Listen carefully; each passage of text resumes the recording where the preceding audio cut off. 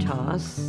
I'm 91. I've lived in Norwalk all my life and had no problems, worked, went to school, got married, had 4 daughters, then started to see the eye doctor regularly. And went about 5 or 6 years ago, went for a regular checkup and was told immediately that I should go see a specialist the next day because they thought I possibly would have macular degeneration, which I had never heard of. So I said, okay, and I went to the retina specialist in Westport, and I did have macular degeneration. Although I hadn't known any symptoms yet, I had no idea what it was like until I was taking care of my older sister at that time. And one day, driving to Trumbull to see her, I noticed that I was not judging the car in front of me as well as I should. It was kind of blurry. So I had another couple of little episodes with men working on the road where they're telling you to come or go, and I realized that I couldn't tell what his hand was saying. Was I supposed to come or was I supposed to stop? So when I went back to the eye doctor again, I said to him, should I be driving? And he said to me, well, not actually. He said, I can't say you're legally blind, but you really shouldn't be driving. I guess if it was just me, I would have taken my chances, but to take a chance with somebody else's life was something else. So I gave up driving, and that just changed my whole life. It just takes your independence away from you totally. Shopping, waiting for people to take you someplace. You can lose your husband and your life changes, and it's a hole in your life. But when you lose your driving, you lose everything. Every Friday I take her to get her hair done. She goes to the beauty parlor, and where she has gone there for years with the same ladies. It's like their social club. So I get to take her there, we run errands, and we do anything else that she needs to do. Can I see what she's doing right now? No. I cannot see my face in the mirror. And that's just, and I don't have to because I trust Terry. So it's a matter of just getting it done and walking out and looking better. But no, I look in the mirror and I cannot see my face. I just want to look nice to other people. I want my hair to look nice. I want to look neat and tidy. You know, I've been doing older people for a long time now, and they were all young once, is what I'm so fond of saying. And now they've gotten older, but I don't see that. I just see the person that I'm doing, and need to help them look and feel good as possible. Some people come in, they're down, this is wrong, that's wrong, but Mary's always kind of cheery, and of course this makes my job a lot easier. Thank you. Okay. You hold this. That's my chili. No, I got the chili over You here. got the chili. This is the French fries. We don't have to share them with anyone at home. No, this is my lunch. She's very independent, very self-sufficient, very.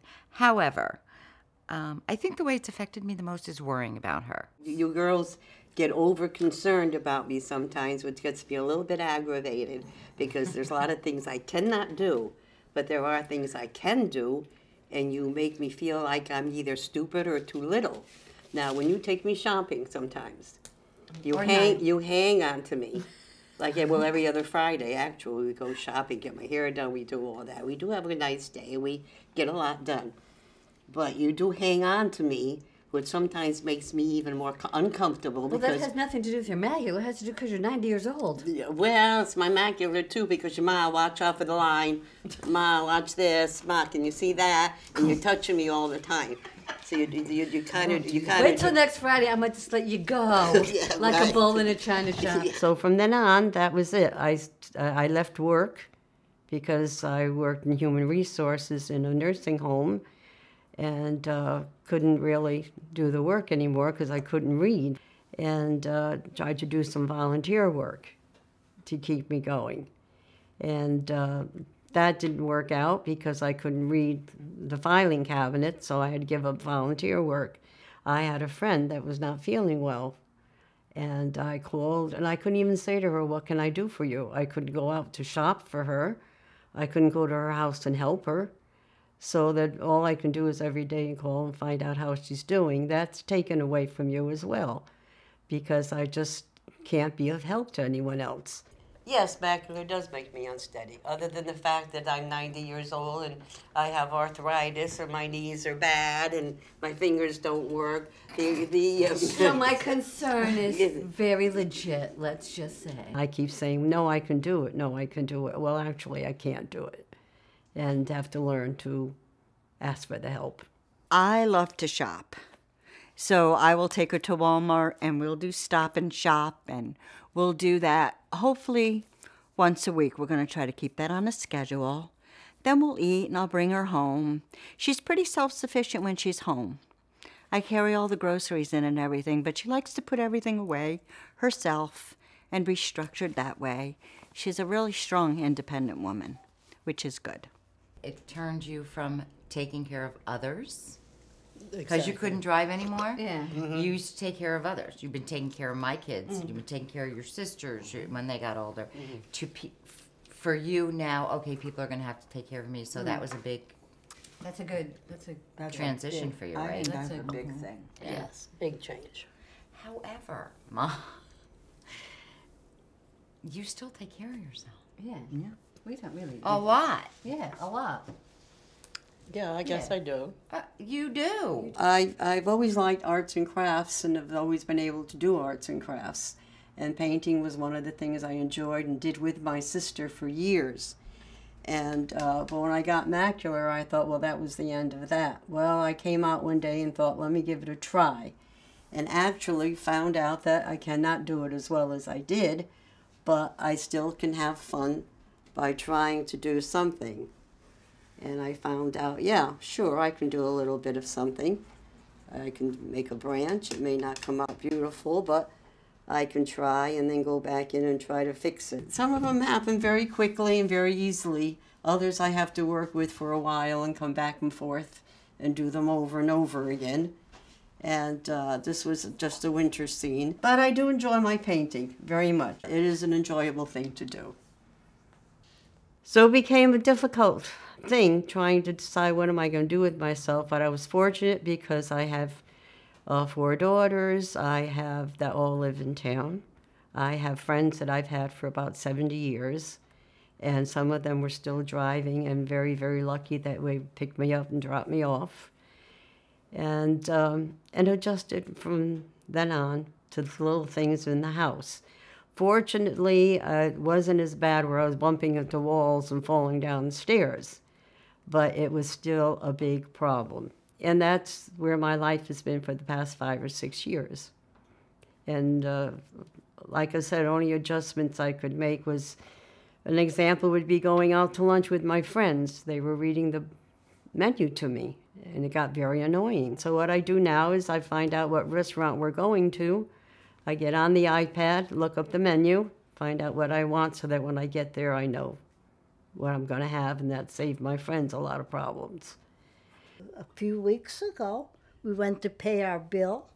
Oh, yeah. And we were told that the couple sitting across from us paid our bill for us. Right. And None without of us knew telling them? us, we didn't know it. No, we didn't that know was them. the second time that happened. Yes. Right. We You had wanted- our meal paid for before. Yes. By- Well, so what do you by think? summer- What do you think they see? Old ladies, and we're talking about Medicare and our arthritis and my But sore they back. always, And but people always say, "Isn't that nice that you're all That's what I think. together?" Angie, Mary, and I were. We used to ride the bus together to high school, and that was in 1948. 40. I graduated in 49. You I graduated in 50. And you were 48. So we've been together all these years, but good long years. we were getting out of school, and we decided, Chief, we're not going to see each other like we did every day going on the bus. We wanted to stay close Yeah, together. because we Yes. we were close at that time too. So we came up with this idea that we would start a sewing club. Ha ha ha. Yeah. Ha, right? Ha ha, right. Remember when we first started, we were single. We started with having kids. Yeah. And we never realized that this was our actual group therapy. It really turned out to be Right, that. because we were yeah. talking about problems that we all had and realized that we did have them. And we realized that we all had the same problem. Exactly. Even though Exactly. It was different. It was the Right. same. We've grown to be very helpful to each other, very much so, Yes. as Yeah. we got older. Well- All the women are here, and but we've lost our husbands. Yeah. Yeah. What was the joke about that? We drove them to it. It was either we're very stronger than men, or we drove our husbands crazy and they said it's time to go. I have to say that I'm as close to you girls as I was to my sisters or my daughters, that I would, tell you things that I have told, would tell them. And so that I could say that we are not only your friends, but we were just another family, as well as your own personal family. That very Exactly. Yeah. When I needed friendship True. Yeah. way back when I was widowed, they were all there for me. Yeah. And I appreciated them so much. All these years cannot be pushed aside. The fact that we're here, today, doing the same thing we've been doing for 70 years is amazing. I know. Yeah, I think it's something we should be very proud of. I know I am. I know. Today it means so much more, I think, that That during the years, Yeah, now that because- we're older, that's right. Judy as well is very much part of it over the years, too. Oh, she's Judy's, getting there. Judy's one of us now, Oh, yeah. whether she likes it or not. Whether she likes it or not. I have been helped a great deal with my eyesight because of technology. I watch a lot of TV. I find it very relaxing. So I get up as close as I possibly can. I can swivel to get out if I need to leave, or I get up as close as possible.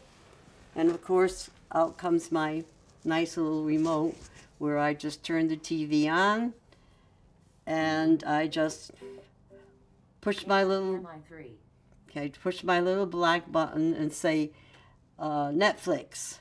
Sometimes it's blurrier than others, but with macular, my particular macular is I do not see what is directly in front of me. For instance, if I'm watching the Yankees, because I'm a Yankee fan, so if I'm watching the Yankees play ball, I cannot look right at the batter because I can't see him.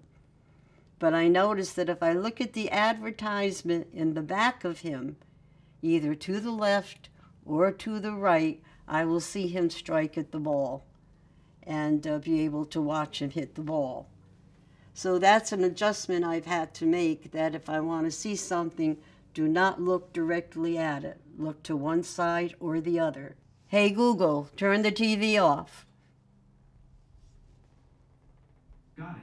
Turning off the living room TV. We don't think of her as a person with a disability. To us, she's just Mary, and that's it. I also have an iPad. I can go on there and do some shopping. I pay my bills. I go into my bank account. These are basically my two lifesavers right here. She has this machine where she puts the papers under the machine and it magnifies everything. She can still pay all her own bills. She reads all her own mail.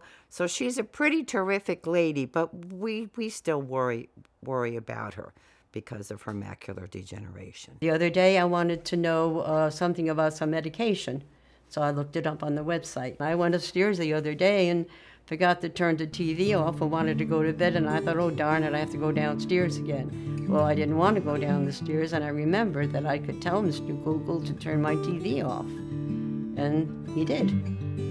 So I find those are very, very helpful things. I've learned that I can come across a problem, cry all night long, and wake up in the morning, and the problem is still there, and I'm weaker because I did not sleep all night long.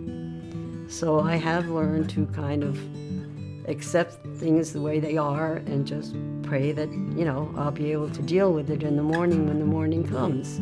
And macular is one of them.